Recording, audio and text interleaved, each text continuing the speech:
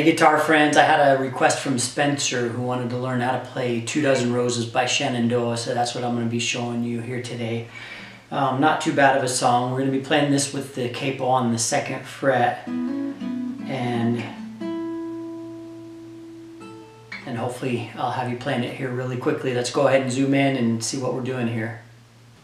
Alright guys, our chords for this song, you know them. They're E minor, D, C, and G. So here's the intro for you.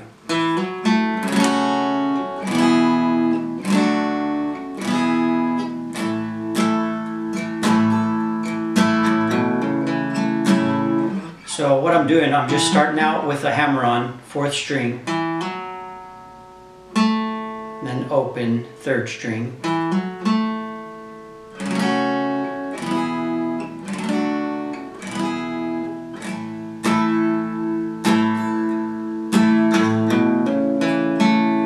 and right there at the end of the intro, I'm just hitting the G note, then I'm doing a hammer-on the 5th string, then I'm hitting the 4th string open and 3rd string open. And then we're going right into the verse there. So here's what the verse sounds like.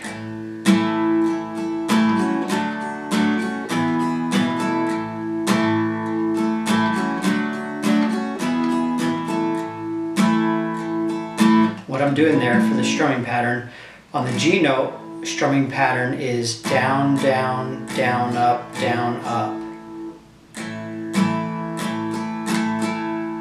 And then for the C chord, it's down, up, down, up. For the D chord, it's down, up, down, up.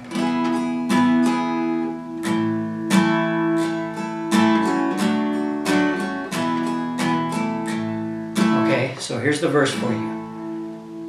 I brought flowers to your door last night.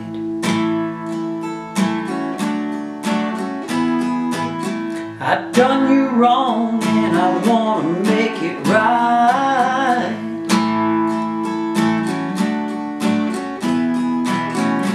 You say I'm not welcome here. I know it ought to be perfectly clear, but I can't help but wonder what it might be like.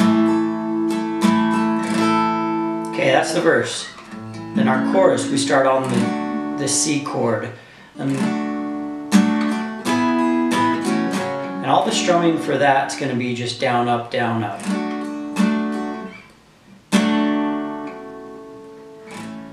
So here's the chorus for you. If I had 2 dozen roses and an old bottle of wine, if I really could have hung the moon, would it change your mind?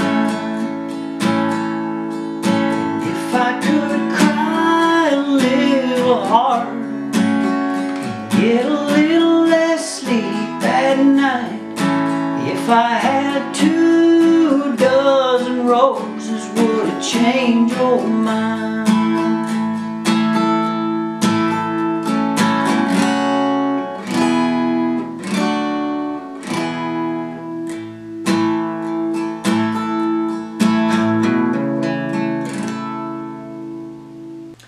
Thanks again, Spencer, for that request. Hopefully you were all able to learn from that little video there.